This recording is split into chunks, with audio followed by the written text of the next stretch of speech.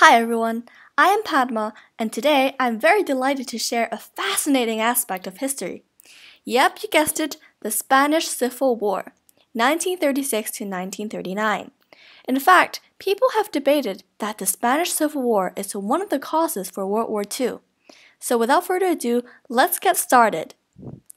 Now surely, every one of you has heard of Pablo Picasso, the famous artist in Spain. But have you seen this? This is a painting called Guernica, and is actually one of the most famous paintings Picasso made himself. Now, as a huge admirer of Picasso myself, I don't remember ever seeing this painting before my mentor Ellis introduced this to me. It was rather embarrassing. Anyway, the story goes like this. In 1937, morning of April 26th, the German aerial army dropped 10,000 bombs on Guernica, a little town in the Basque country. Guernica is one of the most traditional places in Spain, and along with Catalonia are two of the places that wanted independence. The number of deaths varies, but the bulk of sources suggest it to be about 1,600. So why did Picasso care so much about it? Why did he make such a huge painting that's enough to cover a wall? For this matter, not only is this the first huge attack aimed specifically at civilians, which is rather disheartening, but it is also one that shouldn't have happened at all. In any case, the Basque people did not offend Germany in any way possible. So, Picasso saw painting Guernica as an opportunity to garner international support. So you might ask, what business does Germany have in Spain? With that, we'll backtrack a little. First, Spanish Civil War is made up of two major sides, the Republicans and the Nationalists. Republicans or liberals consist of unions, socialists or communists, and the government. And these people want better working conditions, more rights, more freedom, etc. Now, nationalists, on the other hand, or also known as conservatives, consist of wealthy aristocrats, wealthy landowners, people with a bunch of wealth. And of course, these people would want to maintain their wealth and land, etc. So you can think of those two forces trying to obliterate the other side. And because of this, families are divided. See, a mother who is loyal to the church, thus the nationalists, will fight for the nationalists, while a father who believes in education without the church influence might be in support of the Republicans. We can go on forever analyzing how the nationalists and Republicans came about, but in general terms, the Second Republic prior to the outbreak of the war was in extremely bad terms. People were impoverished, wealth gap was high, the government was weak, the church was having too much power, the Spanish army was brutal to citizens. Things became even worse for the nationalists when the Frente Popular, which is right here in this poster, a very Republican-centric party, came to power after the election. Now, in order to learn how Germany came into play, there is a significant man we still need to unravel.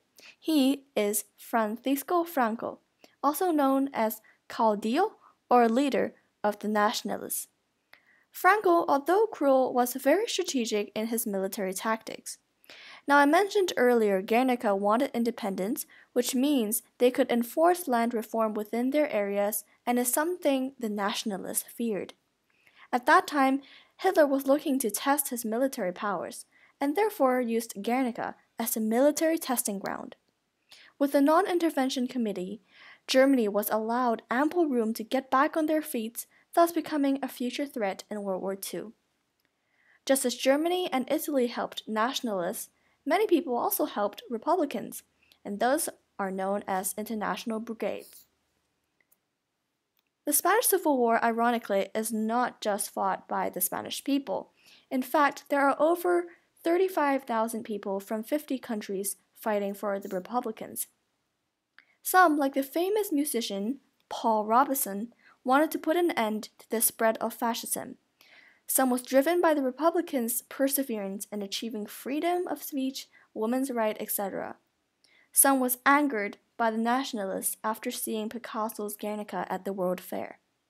So people choose to fight for many reasons. Now we're going to talk about propaganda. Usually, the people would want to glorify their own side while demonizing the opposing side. So as you can see, there are a lot of posters here.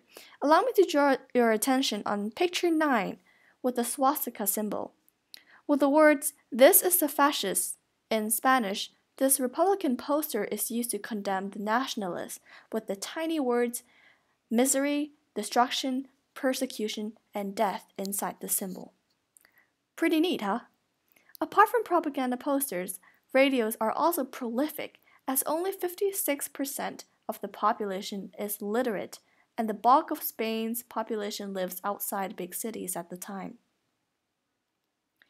Knowing the history behind Picasso's huge Canva Guernica really helps us, as we can now see how each scattered piece is a symbol of the bombing, with the screaming man representing the countless deaths and different animals representing the agriculture of Basque, the agriculture lifestyle of Basque people. The painting showed how cruel Los Nacionales, or the nationalists, had been, which inspired many people to fight against fascism. Guernica even became a globally used icon of political protest, and is now, especially during protests against terrorizing innocents and abusing power. Of course, other artworks such as José Mirós' Old Shoe and Salvador Dali's soft construction with boiled bean are also really famous. The Spanish Civil War also introduced many of Spain's finest poets and writers, such as Miguel Hernández and Federico García Lorca. The International Brigade also produced great works such as Heap of Ruins, Dressing Station, and George Orwell's masterpiece, Homage to Catalonia. Photography plays a critical role also in capturing realistic or fake elements of the war, but it also brings back memories of war so that younger generations could grieve in the modern age. Robert Capa and Agustí Centelles are two of the most famous male photographers. On this page, we have Capa's famous falling soldier. While it is faked, or staged, he still shows some great skills in dealing with the Leica camera limitations and the high-level balance of the aesthetic and historical photograph. Right now, we have Centelles' masterpiece, and as you guessed, it is also staged. Just look at the difference after cropping that huge space on the left. The awkwardness of the man in the suit and his tiny pistol. Kathy Horna and Margaret Michaelis, both born women and Jewish, were recognized as the most famous female photographers. Horna's photograph work is associated with avant-garde and surrealist-like qualities, as you can see with the abundance of mannequins, dolls, and statues. Michaelis captures ordinary women's lives not shown in men's photography, therefore depicting an entirely different side of war apart from the usual violence. In the early 20th century, photography was one of the few socially accepted professions for women.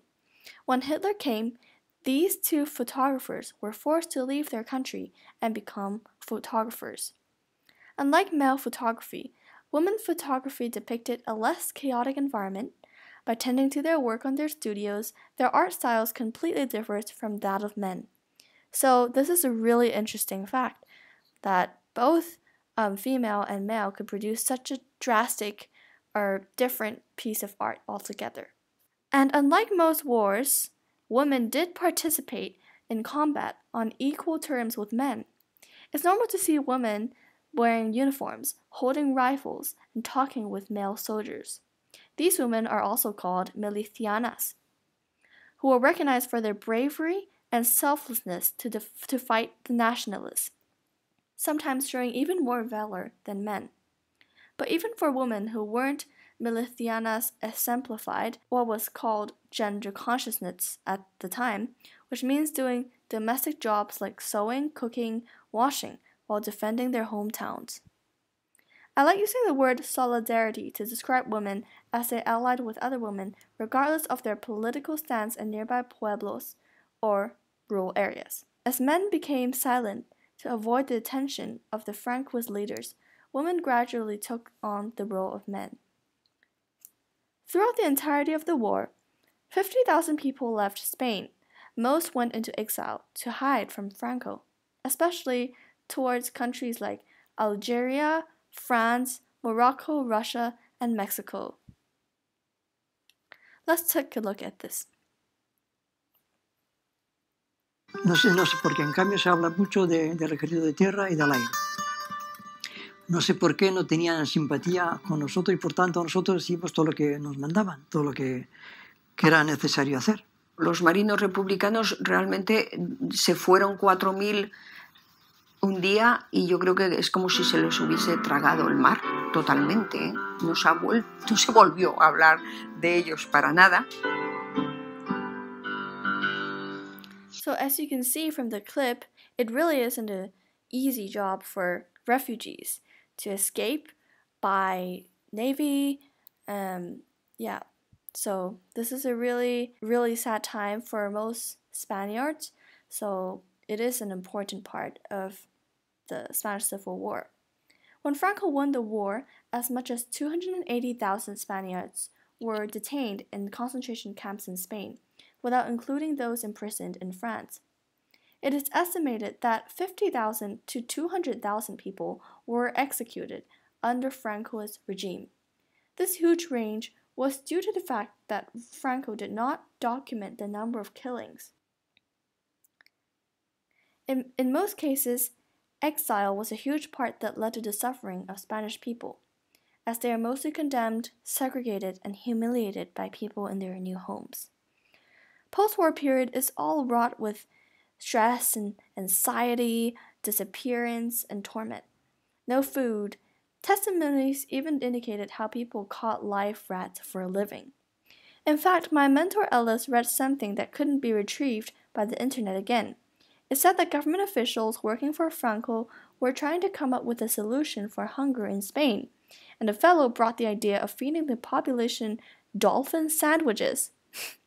Regardless of whether it's true or not, it shows how crazy the situation is, doesn't it? I'm sure this is the first time you're so bombarded with information as it is quite heavy, but I'd like to share with you something fishy about the war. Yes, Spain's stolen babies. Even my mentor Ellis didn't learn this until she came across a book herself, a rather fortunate thing that's been passed on to me. Now, it's really not a joke that babies are in fact stolen from Republican mothers by the Francoist leaders. The reason for this is that Francoist leaders do not want strong women who are on the same level as men to educate their child to become Republicans. Republican women were perceived as cabaret artists who sang in nightclubs, therefore rivals to Catholicism, deemed to be unfit to mother her child. The nationalists framed child stealing as protecting the child from communist ideology, which was seen as the greater evil. Of course, nuns and hospital workers behind all this claimed that either the hospital caught fire or the kid died with respiratory problems, or any other dodgy excuses. Needless to say, mothers went through depths of hell just by going through the entire process of childbirth and not having seen the child at all. If it wasn't bad enough, children adopted by nationalist families even rejected their generic parents. This is a great example of how history is constantly changing and that we really don't humanities to bring us to the better future. As a side note, Franco became a dictator in Spain for over 50 years after the war. For a person who has lived through 40 years of Francoism, then cultural repression under Francoism, never knowing what became of Spain, never being able to come to terms with their unresolved conflict, life might not look too good for them. For a war that's had such a huge impact on World War II, and one that fought for what the world united to fight against, fascism. It's a pity Spain's history isn't as well recognized because of their inability to grapple with history sooner. This is also a phenomenon called historical memory. Spain still has so much work to do, like establishing museums and more educational resources to spread truth, which brings us to the end of this little story. Actually, not a story even, a session on the Spanish Civil War. Thank you.